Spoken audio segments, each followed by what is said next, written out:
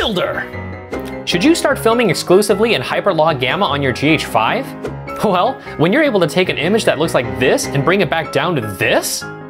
Absolutely. Done. Roll that intro. What's going on, everybody? You're watching Too Long Didn't Read Filmmaker, where the answers comes first, the reasons come last, but we're constantly and always still learning. So as of recent, one of the viewers here on this channel that goes by Go Polaris Studios, shout out to you, he asked me if I had seen a clip where someone was shooting an impromptu test, if you will, with the GH5's HLG, the hyperlog gamma, and how much highlight he was able to recover. Now, when I looked at that video, it was insane because in the beginning, it's obviously everything's blown out, and then when he showed what he was able to recover from it, it was quite awesome. Now, I'll leave that video link down below, but the one thing he didn't show was waveforms and all these other technical stuff of like how many stops was he over.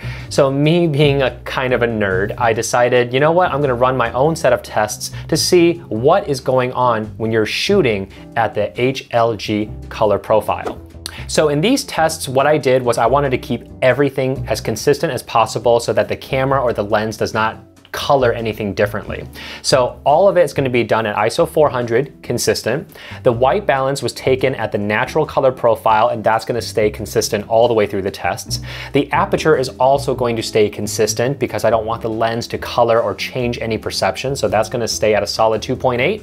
And then lastly, because HLG is a 422 10-bit codec, I'm going to take all the other color profiles and shoot it at the 422 10-bit codec to keep all that consistent.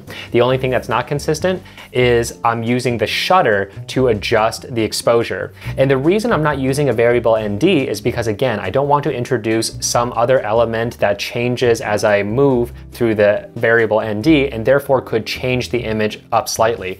Using the shutter is the best way for me to adjust exposure without changing anything else. All right, so without further ado, let's go to the first test. So the first test is something that no one is ever going to actually put themselves through, but basically I have a white piece of paper with text. The reason I want to use a white piece of paper is because it's already white, so if you expose it in just the right way, it's going to hit IRE 100 very quickly. But for this set of tests, what I'm trying to do is I'm going to overexpose and I'm going to pull everything back down where the white is actually IRE 50. So that is my reference point, as you can see here, that I shot for two other color profiles. So this is what I'm trying to get at.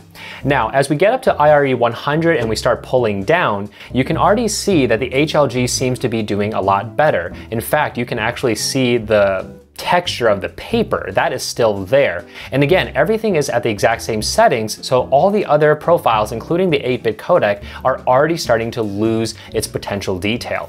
As we get into +1, again, the HLG seems to be doing the best while the other ones are starting to noticeably degrade.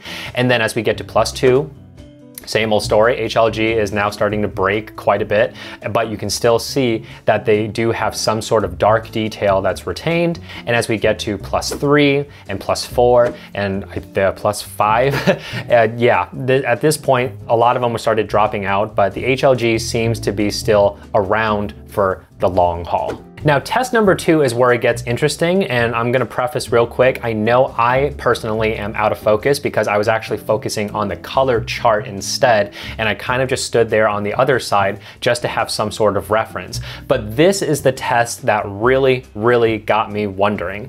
So, what I did in this test was after I did all the exposures for all the different color profiles and all different sorts of overexposing stops, I would key in on that color chart, especially on the skin tone side. And that was what I used to rebalance every picture to try to get it as close to the reference as possible.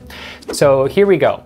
Here is the reference of my face, and yes, I know it's out of focus, so I'm sorry about that, but you can at least kind of see how each color profile fares with the same white balance and basically the same IRE levels for my skin, which is at around the 40 to 50 range.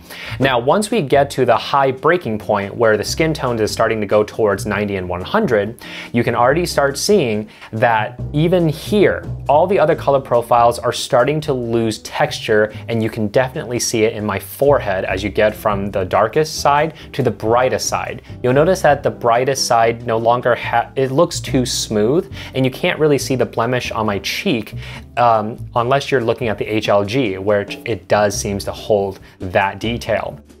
As we get to +1 over the breaking point, you can basically start seeing all the other color profiles minus the HLG is pretty much already out of the race. They're already starting to show some major problems in the skin, but the HLG still seems to be good. At +2, we're still doing quite well with the HLG, while the rest of them are again completely gone and no longer usable. Now +3 is finally where the HLG breaks, and then so on and so forth. You really don't need to see the rest of the test, but here they are anyways. So here is where it gets interesting. I'm gonna show you a side-by-side comparison of what it looked like before I pulled it back down to the reference levels. So as you can see here, as we go from the reference to the breaking point baseline, we can already start seeing that how each color profile looks different in terms of how it looks at the blown out areas. But here's where it gets really interesting. You get to +1 and holy cow. The HLG definitely looks like it's technically blown out, but here's all the details that's there. Going to +2, again, the HLG is blown out. Everything else is blown out on the other color profiles, but yet that is what you see when you bring everything back down. And then so on and so forth. As you go to even more overexposure at this point, you're gonna lose everything. So some interesting things that I discovered while doing these tests is how the camera interprets the waveform differently when you're shooting in HLG. So with all the exact same settings, basically the natural, Cine, and all those regular color profiles, I was exposing my skin tones to be somewhere in the waveform of IRE50, and that's what I looked at in the GH5. Now the moment I changed into HLG color space, everything shifted down, and my skin tones ended up being somewhere around IRE25 or so. Now here's what's interesting. When I brought the video file into Final Cut Pro X or Final Cut Pro 10, however you want to call it, and basically what happens is if I'm looking at the footage in the browser and it's not in my timeline yet, the waveform does reflect what the GH5 did in terms of my skin tones being dropped down towards the 25 area. But when I put it into a Rec 709 timeline, then it jumps back to IRE50, which is pretty much where all the other color codecs are. That was definitely very interesting to me. And the only way I can possibly explain this is Panasonic during one of the conferences had said that the HLG was meant to look gorgeous straight out of the camera, and it has a little flag marker on it. So if you're looking at the video file through a Rec 709 TV, just an HD TV, it's gonna go, oh, this is not a high dynamic range TV, so I'm gonna show everything down condensed into a Rec 709 space. But if it's an HDR TV, it's gonna know that, and then it's going to give you the full color gamut. So that's something that they have said, and I'm wondering if this is kind of how it's working as well within Final Cut Pro. So what's the bottom line here? The bottom line is HLG has me very intrigued, especially when you're shooting in the Rec 2020 space and forcing it into a Rec 709 space, because it seems to give you the perception that you're gonna get two stops of overexposure safety to bring back down into the Rec 709 space and be able to see everything. Now, I don't know the technicalities of what's actually going on. The most basic way I can try to explain this to you is this. If this container right here is Rec 709, and this container here is Rec 2020, this extra top space right here, that's where all the extra color depth and the way it's able to reproduce colors, reproduce luma values, blah, blah, blah, blah, blah, blah, for that high dynamic range look. So when you force it back down into a Rec 709, that explains why you're able to see all these other values up here, whereas the other codecs could not.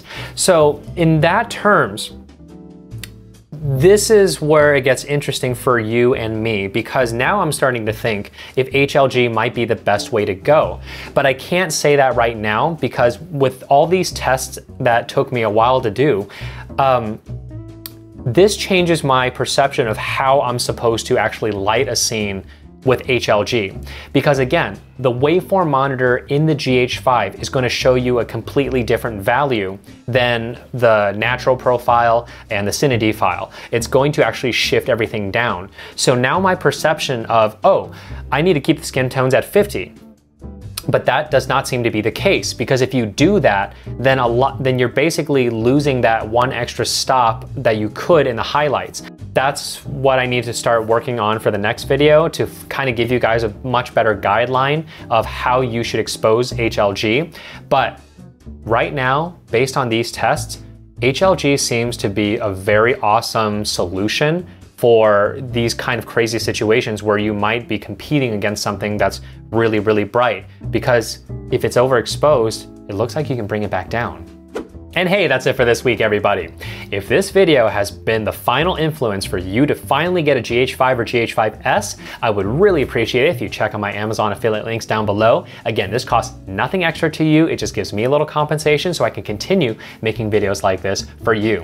And as always, if you have any questions or comments, go ahead and leave it down below. I will get to them as fast as I can. Until then, like, subscribe, and share, and I will see you guys in the next one.